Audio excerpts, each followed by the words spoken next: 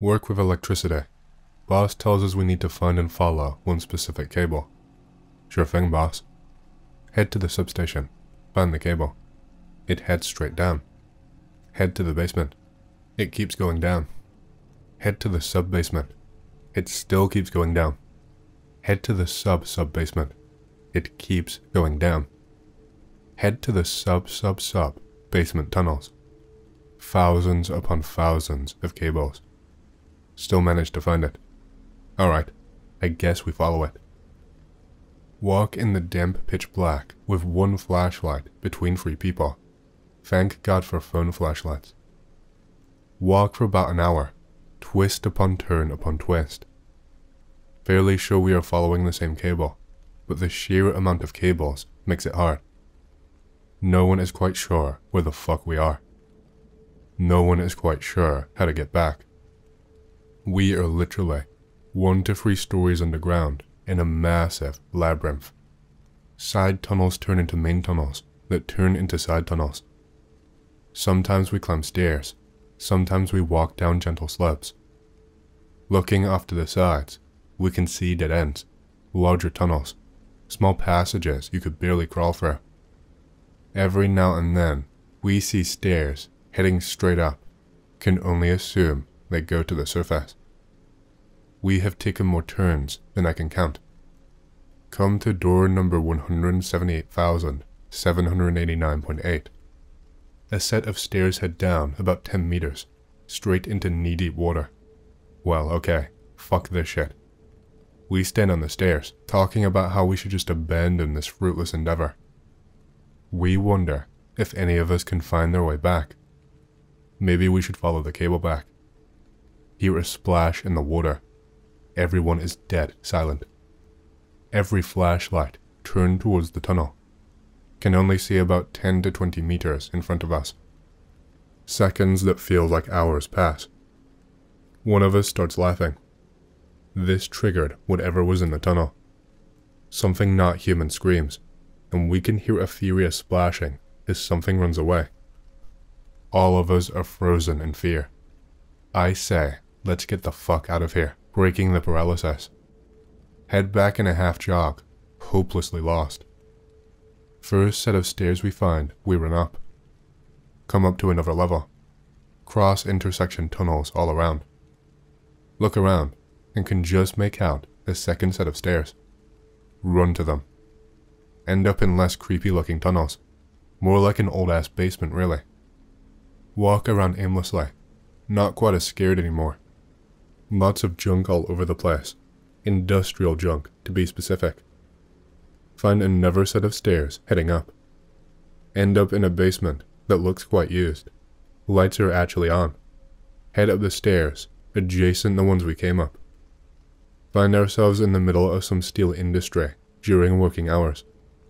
Get curious looks from the workers, and then the foreman comes out and says, "What the fuck? You can't be here. Where did you come from?" "The tunnels," is all we managed to say. "What tunnels?" Never mind. Can you show us out?" Get escorted out. Foreman looks at us like we are crazy. Find ourselves 2 kilometers away from where we started. All of us are dusty and muddy, and look quite disheveled. Tell the boss it's an impossible task. Never really speak of it again. I can add that some doors were locked, but we have a master key that opens up pretty much the entire city. Specifically, the doors leading up to the industry were locked. I'm fairly sure the people working there have no idea there's miles of tunnels underneath their feet. I can also add that I have had a hard time figuring out what kind of animal could have found its way into those tunnels, let alone live there. It was big, like at least as big as a deer. No way a rat can splash around that much. I don't know of any animal besides rats that could live in a place like that. Here is one from about a couple of years ago. Out in the desert, riding quads with a buddy. Trying to track down old mines for cool rocks, maybe an artifact or two. Locate one that's shown on the USGS topographic map we have. Entrances are covered with gates, like pick related. Smell like nasty sewage coming out of the main entrance. Mine has been taken over by bats. Break off some neat marble from a nearby outcropping and move on. Look for another mine I heard about from a guy at a local rock show. Supposedly a good place to find nice malachite samples and the occasional piece of native copper. Supposedly, a few miles away from the previous one, tucked away behind some rough terrain that keeps most off-roaders and casual explorers away. It's off my map, so I need to try to remember the landmarks he gave me. Sure enough, there is what was at one point an old access road for a mine where the guy said it was. The road has been basically destroyed over the years, with several parts of it collapsing into deep ravines and washes. I've been riding since I was a small child, so I am very experienced with rough terrain. But he has been riding off-road for several years as well. Still get to a point where we have to hop off the quads and continue on foot. Have to scramble through some rough terrain for about an hour, but eventually find the mine. Buddy doesn't like going underground, wants to sift through the tailings instead. I'll stay out here in case you get trapped and on. NoTrueDwarf.jpg. Enter the mine with walkie-talkies for communication. It's a pretty good sized mine. Everything looks pretty solid, and there aren't any unusual smells. Get about 50 feet in, pass a few minor side passages, find some old minecart tracks, follow them further in. Tunnel splits, follow the tracks, and find some old rusty piping. Also find a few old boxes labeled Apache Powder Company. Boxes look mostly full of dust, but there are a few sticks of dynamite inside. Don't want to risk accidentally setting off unstable old dynamite, so I head back to the fork and take the other tunnel. Find a kick-ass malachite deposit. Work at it with my pick, and eventually get a sweet chunk of fibrous malachite out. Put it in my backpack and follow the tunnel back until it stops. There is a small room in the back, nothing much to see. Suddenly catch a giant whiff of something decomposing. Look around, don't see anything obvious. There's a small exploratory tunnel in the back that looks to have partially collapsed. Shine my light to check it out. Dead rabbit torn to pieces inside. Still in the process of decomposition. Decide that this mine has been fun, but I'm now done with it. Radio Buddy and say I'm done and coming out. Hear him yelling something down near the entrance. Ask him what he's yelling about over the radio. He replies that we don't need to use the radios if I'm just dicking around near the entrance. I tell him I'm probably a good 100 feet back in the end of a mine tunnel. There is a pause, and he comes back talking much quieter. Anon, there's something moving around near the entrance. Tactically shipwrecks. Ask him if it's a coyote or anything. It's barely out of the range of his light, and he won't go past the entrance, but he is certain it's not a coyote. Well, fuck. I'm trapped. He says he'll try and hit it with a rock to scare it into a side passage. Get my rock pick ready. Really wish I'd bothered to bring my gun. He gives me a 3, 2, 1 countdown, and there is a pause. Suddenly, loud-ass scream, sort of like you'd hear from a mountain lion, but deeper and more ragged. Fuck. Buddy yells that it ran into a side passage. I'm already running. Book it as fast as I can without tripping. Entrance is in sight. Buddy is visibly freaking out. Glance into a side passage as I run past. Catch a glimpse of eyeshine and something pale and hairless. Sprinting intensifies. Meet up with Buddy. We both take off. Can hear something thrashing around in the mine. No longer care what it is. Cover the previously hour-long hike in maybe 15 minutes. Jump on quads. Ride way faster than was safe. Make it back. Decide that for a while, we probably don't need to visit that one again. Still got my malachite though. Pick related. We did end up checking it out again, armed, a few months back. Someone had collapsed the entrance, and there were a bunch of warning signs posted in the area. It's possible that there's still a vertical shaft somewhere that's uncovered, but to my knowledge, nobody is getting into that mine again. Previous pick is my trusty quad, and the bat-infested mine as of a few weeks ago. Up the hill behind it is the gate from the first post, in the marble outcropping, which you can kind of see to the left. OP of pick related. This is a story my grandpa likes to tell. Apparently this kind of shit runs in the family. Late 70s, doing some rock hounding in the mountains northeast of Phoenix. Just him and a buddy, hiking into some really rough terrain. Planned to spend 3 days out. Reach the furthest point of the trip, set up camp, and start climbing around in the mountains, looking for good sites to work. What was a partly cloudy sky is gradually becoming cloudier and darker. Blow out soon, fellow stalker.wav. Buddy isn't feeling well. Goes back to camp to make sure everything is tied down. Grandpa is stubborn as fuck. Won't let any pussy rainstorm keep him from bitch-slapping rocks to gain their parts. Gets up a good ways on a hill. Wind starts picking up. Rain starts. Grandpa don't give a fuck. Smacks some feldspar out of a cliff for a bit. Thunder rolls through the canyon they're in. Grandpa now gives a fuck. Looks for cover. Finds a cliffside cave. Very common in the area. Rain gets heavier. Grandpa ducks into the cave. Cave is just barely tall enough to sit in. Is dark as fuck thanks to the storm, and has more than its fair share of mouse turds scattered about. Grandpa digs a flashlight out of his backpack and starts checking out the cave. Notices some clay pots and a bundle of cloth way in the back. Desire to know more intensifies. Cave narrows as it gets further back. Grandpa has to crawl on his hands and knees. Clay pots look very old, though they are well preserved. Grandpa assumes this was an old Native American storage cache. Wants to document what's in the cache for science and history. Can't quite reach the bundle. Tries to pull it closer. Bundle shifts. Something rolls over in it. Grandpa pulls a bit of cloth away. Suddenly, is locking eyes with a goddamn human skull with its mouth wide open. Readings say nope levels at maximum. Grandpa backpedals the fuck out of the cave. Starts hauling ass down the mountain through the wind and rain. There's a huge crack of thunder, and Grandpa swears it sounds like laughter as it echoes down the canyon. Gets back to camp, bravely ducks into the tent. Grandpa is spooked as fuck.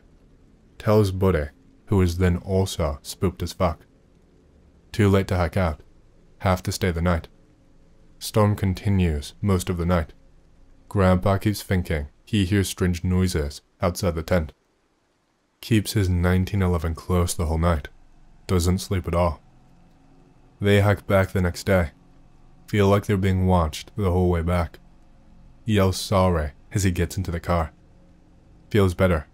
Goes home and bangs my grandma. Was that necessary?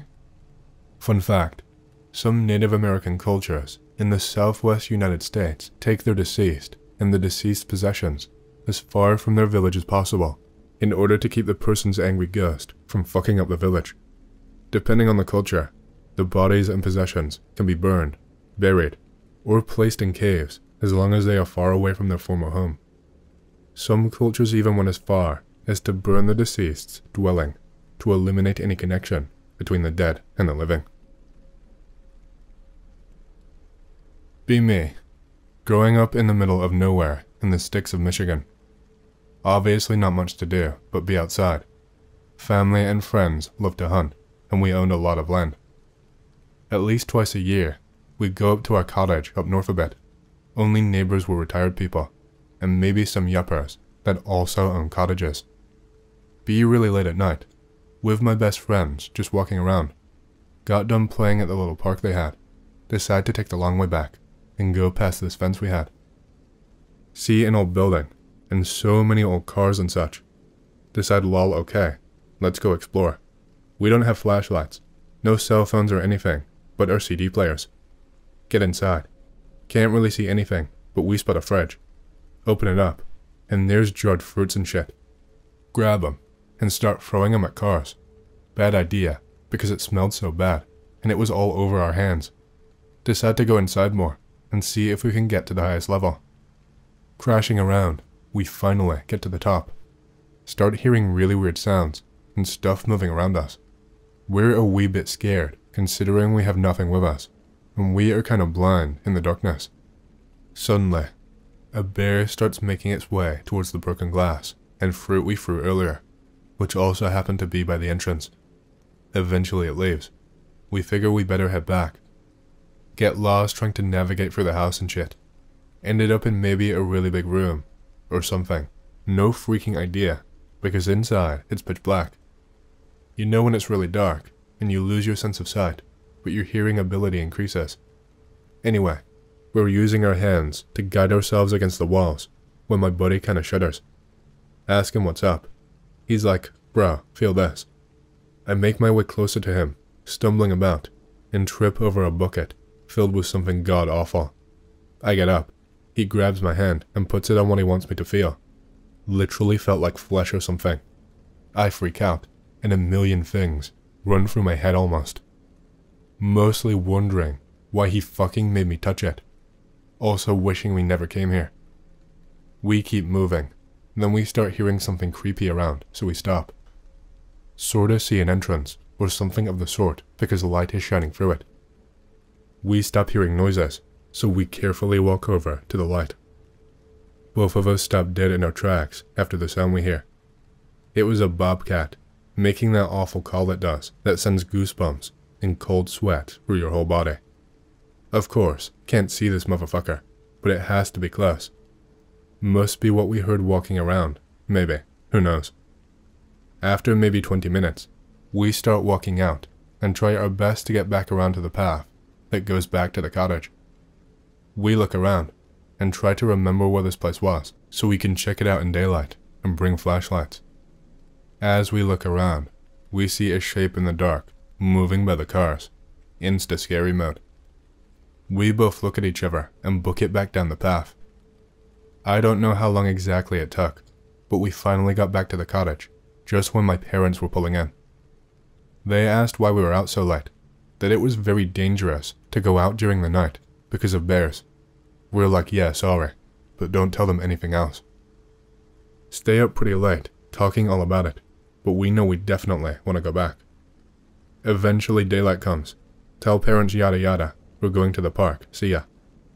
Armed with flashlights and knives, we try our best to get back to that place. Eventually, after maybe 45 minutes, we find it. We look for tracks. See the bear tracks, then where the path was, there was the bobcat tracks. We both think how lucky we were to be alive. Completely forgot about the figure moving by the vehicles the night before. Enter building with the flashlights, and we start looking around a bit. Eventually find that room. Turns out it was sorta in the basement. Not sure how we ended up down there. Look down on ground to see there was like a red paint, or blood. Who fucking knows? All over the ground where I tripped over. See my shoe marks, but I also see someone else's prints. My friend said it wasn't his, and it would make sense, considering these were going farther into the room. Dawns on us about the thing we felt that was fleshy feeling. We start searching around for anything that could feel like that. Don't see anything, so we are really scared at this point. Decide to follow those other prints, and they sort of lead to another staircase, going deeper down, but it stopped leaving a mark. Decide, well, let's go down, and it looks like someone was sort of living there. There was food, like some cans, etc., and a makeshift bed, and a pretty cool looking chair that looks like it was made of bone and sticks. Decide maybe we should go, but as we are leaving, we hear some crackling outside. We get really big-eyed and stare at each other, then book it upstairs to the roof again. Once up there, my friend grabs me and throws me down. I knew exactly why, but he covered my mouth anyway. We hear footsteps, footing down the steps into the basement below. Instead of going back down, we figure it's better to jump off. It wasn't too high, so we did that parkour-looking shit, Legend of Zelda style. Once we land, we hightail it to the park. We start playing around on the swing set, thinking how fucking scary that shit was, and wondering what kind of person would want to live there exposed. Then we start wondering about what we felt that was fleshy last night. Still no fucking ideas. Decide to go back to the cottage where we stayed. The rest of the trip, playing Crash Bandicoot, racing, and Tekken. Okay, here's a more recent sort. This was just before I joined the military. Not creepy. This is going more of the urban exploring. Being places maybe you shouldn't be. Parents take me and a buddy to Chicago for a birthday present. Not overly excited, but oh well. We were staying at one of the highest floors of the Trump Hotel, which by the way, was like a freaking maze in itself. Finally get to the bottom floor, start walking the streets and shit. Went to buy some more dip for us. We see like a sweet ass looking building, with a bunch of people outside it taking pictures. Wonder what's so interesting. There is a publicly open building by it, and notice the roofs are sort of connected. Get inside said building, literally not a person inside, or anything for that matter really, except occasional guards, walking by the front entrance. Naturally, we snag as many pics as possible here and there. Lots of interesting stuff as it turns out. By that, I mean tons of locked doors, with fancy writing on them and stuff. Still no clue what we were doing or where we were. Have to hide from guards from time to time, which always seemed to just be on the first floor, so it wasn't too hard to avoid. Basically, after snagging some pics and looking around, we eventually left. Right after high school graduation, my friend and I wanted to take a little road trip around the thumb of Michigan, just to have a little more bro time before we parted ways and began our lives. Everything from beginning to end was normal as hell. Michigan is such a unique state. Where we were driving, it was nothing but farmland, flat as hell, and windmills, hardly any people. We finally hit the very top of the thumb, and we stopped to grab a bite. Literally, this was a cliche of every small town small diner waitress ever. She was a cute girl, 8 out of 10, small town, but big city dreams. I'm sure you can picture it. If you ever listen to country music, you'd really get a feeling for everything they're talking about when on a trip like this. Met a retired vet in the diner that was in the same career field I was going into. Did some small talk, and we departed. I have a special 2006 Mustang that me and my friends built. Everyone was eyeing it up, and people would slow down and stare. Kinda creepy. Driving, and we decide we want to go swimming. We get towards the beach, but there's like no sand, only rocks. Massive, massive rocks.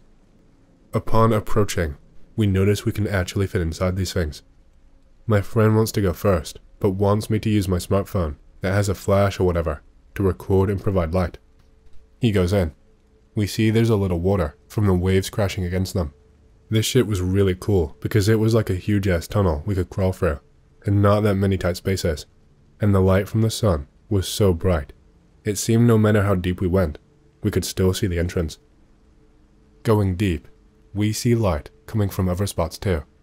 We must have been crawling through there for a good half hour, till my friend, who is diabetic, seemed to be going into one of those fits, where he needs sugar.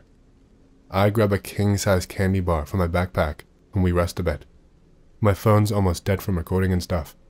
Suddenly, our asses feel really wet. I had a flashlight in my backpack, took it out, and looked around. Seems like where we were going was getting flooded. Suddenly realized this was a horrible idea, and we might die. But the waves didn't look too bad when we got there. Start crawling, and the water starts raising pretty quick. So like on our hands and knees, the water is up to our elbows. You can imagine the scare.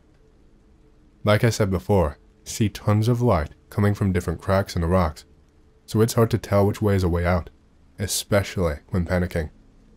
Eventually we make it out, but have no clue where we were exactly. Start walking, find the small town, and think what the fuck. Walk back the same road we took to the beach, and see there's people by my car, like a lot of small town punk skaters and stuff. Say hey, what's up? They reply, damn bro, is this your ride? I'm like, yeah. They stare at us now.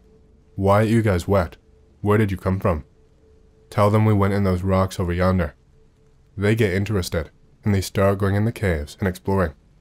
My face went. I forgot to tell them it was flooding. But it's okay, because we were in the middle of nowhere, and there were like 12 of them, and I was a bit concerned about getting robbed, considering we had nothing to defend ourselves against them, and they had skateboards, and God knows what else. It was a pretty fun experience overall though. I had something tapping on my window the other night. I also live out in the middle of nowhere. Nearest neighbor is probably 4 miles down in a valley. My home is also built into the side of the hill, so my bedroom is elevated by columns, and my bedroom window is at least 12 plus feet off the very sloped ground. I mention the intense slope because in the absolute crazy chance someone were to be fucking with me, they would not be able to rest the ladder securely on the slope to reach my window. 02:30. Getting ready for bed. My 3 dogs. 2 German Shepherds. 1 JR Terrier. On my bed, settling into their spots for the night. My BR light is on. I'm sitting in my bed reading. Suddenly tapping from the window across the room from me. Very distinct. Tap, tap, tap. Dogs don't seem to notice. This freaks me out the most. Same tap again. Reach over and shut off BR light.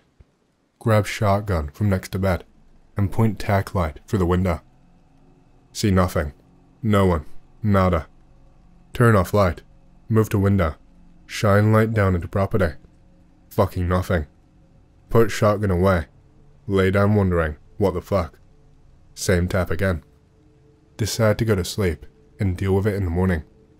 Breakfast time. Tell my son the shit that happened previous night. He tells me he's been dealing with the same shit since he moved in with me 4 years ago, and just didn't say anything because he didn't want to sound like he didn't appreciate living with me. Father-son bonding moment over low strangeness in my mountain home. If it's ghost or whatever, I don't really care. It just bothers me that apparently my dogs can't tell when this thing is around. That house sounds really cozy somehow. Did either of you see anything? I asked him, and he said when he first moved here when he was 13, he was exploring around the property. I own 10 acres at the top of a mountain, and told me he was chased through the forest by a ghost bear. Leaving the clearing where my house is, there are a lot of trailheads leading into the woods. I haven't even explored most of it. One trailhead in particular is the one that was most used by the previous owner. They bent the smaller trees to create a sort of archway leading into the woods. About 300 meters past the archway is a split in the trail, left or right. Left goes further uphill, and doesn't look like it was used much at all. It's barely a trail, and you can only tell it is because the trees have been cleared, but everything else is overgrown. Right path goes downhill, is very well traveled, and ends at a small level clearing with a meadow in it. B. Son, 12, exploring mountaintop. Goes left at the path. He didn't know I was considering it off limits at the time. Finds a bunch of cool shit I had not seen yet. The remains of an old as fuck cabin, probably 19th century.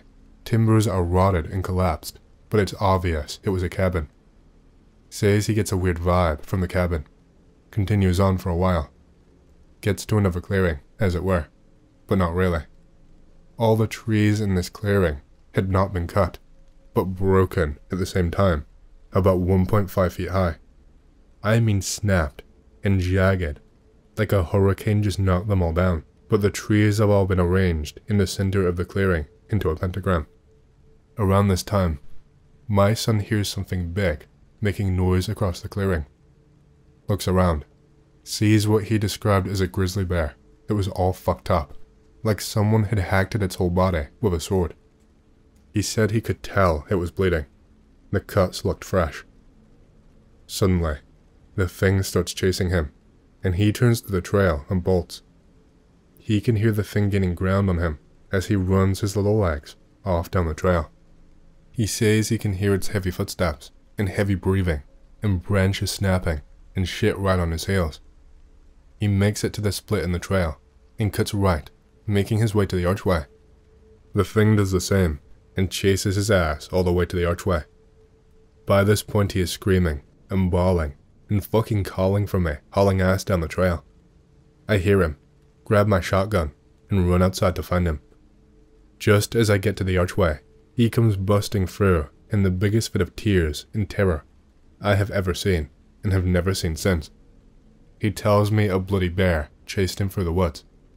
I send my son inside, rack a sabot slug into my shotgun, and proceed with caution through the archway and up to the trail to the split. I sense nothing. I don't smell anything. The forest is normal. Normal sounds. No tracks, etc. Go back home and ask son exactly what happened.